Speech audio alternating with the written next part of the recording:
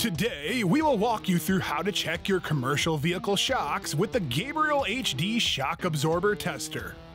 When a shock absorber has failed internally, it is visually undetectable. So, how do you know if your shocks are working?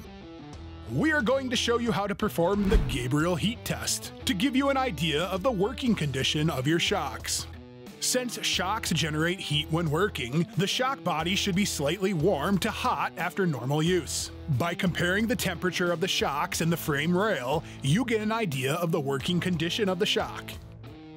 To begin the Gabriel heat test, drive the vehicle for at least 15 minutes. Then, within 5 minutes after stopping the vehicle, establish a reference temperature of the chassis with the Gabriel Shock Absorber Tester. Next, check the temperature of the shock absorber body below the dust tube, about 1 inch from the bottom cap.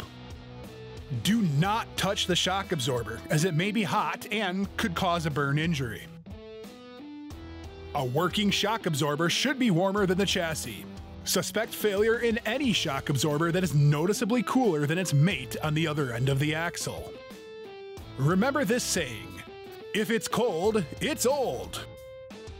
The Gabriel heat test should be performed about once a month, but more frequently on high-mileage vehicles.